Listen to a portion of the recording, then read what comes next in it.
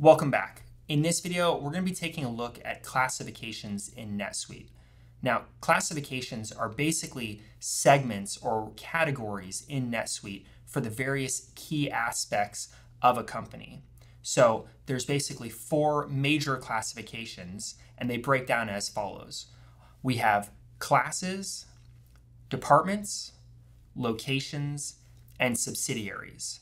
Now, you can make additional custom classifications, but those four are the key classifications that come native to NetSuite. So let's break them down one by one. First off, we have classes. So classes can be thought of as the revenue streams for a company. So for example, in the fictional example we gave with Dunder Mifflin, the paper selling company, classes for it could be for their product. Let's say one class might be paper sales.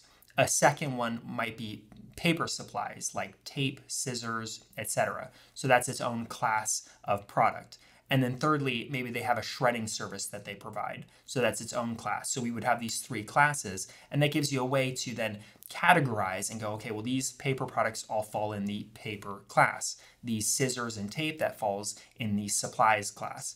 Then you have departments. Now, departments are more from an internal company kind of division standpoint. So that's like your HR department, marketing department, operations. And an example of where departments can come into play is when assigning expenses. So if you have certain expenses that have been incurred, you need to attribute them to a certain department. Did that get expended by marketing? Was it operations that made those expenses? And you can separate those things in that way.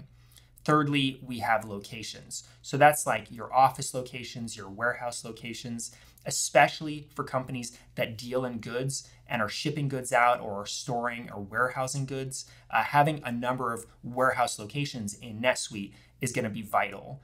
But even those companies that aren't dealing with actual goods, maybe they're just delivering services, you might still have a number of offices. Let's say you provide consulting services and you have 10 offices across the US. Each of those will be its own location and can be recorded as such in NetSuite.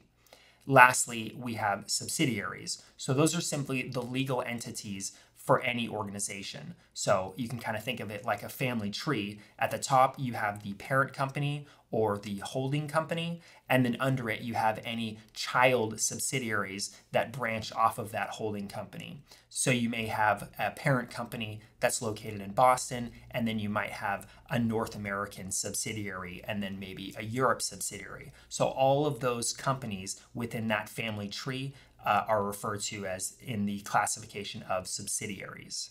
So those, again, are the four key classifications. You can make custom classifications. For example, if you find that just having classes is not enough to really customize and segment your products, you can create a custom segment for your products. But those are the four you're going to come across the most, and it's good to really understand what those mean because you're going to be working with them. So in the next videos, we're going to be going more in depth on each of the different classifications. So I'll see you in the next video.